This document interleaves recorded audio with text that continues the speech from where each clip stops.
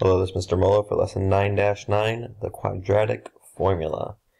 Alright, so this is pretty much the last thing in chapter 9, and hopefully it becomes the end-all for finding those zeros. So we learned a couple different ways to do this. You could factor it out, you can set it equal to 0 and do the math, you can graph it, you can complete the square. Some of those are better for different problems. This will work for all problems regardless of what it does. Kind of like graphing, except this is a lot faster and just has to do with the math. And you're going to be using this formula right here. This is something that probably your parents talk about, like, oh yeah, I remember using the quadratic formula. So it's negative b plus and minus square root of b squared minus 4ac all over 2a. So this plus or minus, that's where you would get your two answers. So you're going to set it up twice, one with a plus sign, one with a minus sign. That's how you're going to get your two answers. Okay, so if I have something like this, so let's remember that formula was negative b, so in this case would be a negative 5. Let's do the plus one first, so plus b squared, which is going to be 25,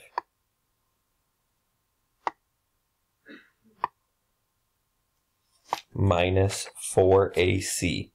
So a negative 4 times 6, which is 24, times c, which is a negative 4. So negative 24 times 4 is a positive 96. Remember, this was square root. Should put that in earlier. Okay, all over 2 times a. And 2 times a, so 2 times 6, which is 12.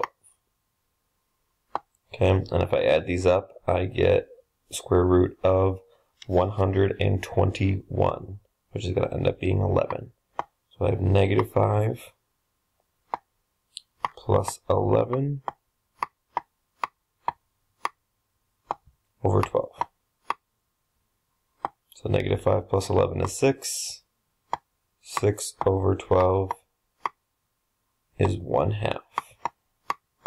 So one of my answers, that if I plug 1/2 in for x, would make this 0. Okay. The other way, remember, so now it's plus minus. Well, I don't need to plug everything in again. I'm just going to start from this step right here. Okay, and do negative 5 minus 11 over 12. Which means I'm going to get negative 16 over 12, which I can simplify to negative 4/3.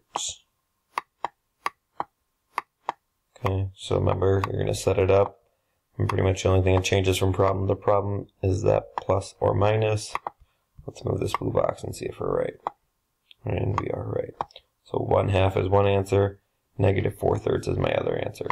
Okay, so remember, you can pretty much solve the whole thing, and then you're just going to either add or subtract that part right there to solve the second equation. Okay, some of you might be asking, well, sometimes we have problems where there's no solution, and sometimes we have problems where there's only one solution. Like we've all seen the different kinds of graphs that are right here.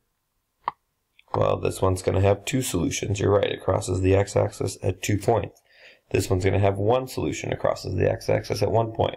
This one's going to have no solution. So how do we know which one's which? How do I even know if I need to plug it in for the second time? And you can use this formula to figure that out. Basically, it's just that square root formula. Okay, so if you get something that says b squared minus 4ac is bigger than 0, so in our case, in that one problem, it was 121. 121 is bigger than 0. You're going to have two solutions. If you get something that equals 0, you're going to have one solution, sorry. And the reason for that is you can't have, it's not going to affect it. If I say plus 0 minus 0, that's not going to change my answer. And if you have something that's less than 0, so like a negative, then it's going to have no solutions because that graph's going to end up looking like this. So what I'm talking about is looking back at that one problem that we just did. If I would have gotten 121 like I did here, that means I know I'm going to have two solutions.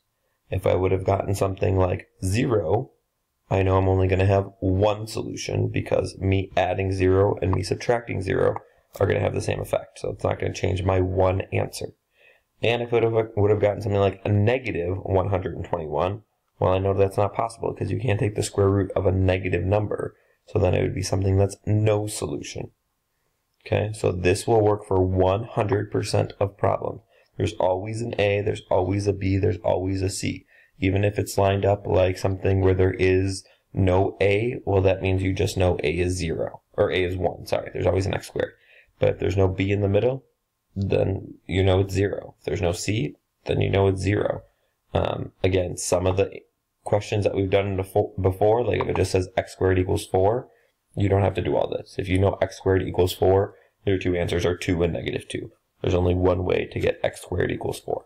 So again, this is sometimes will not be the fastest way to do it, but this will guarantee work every time.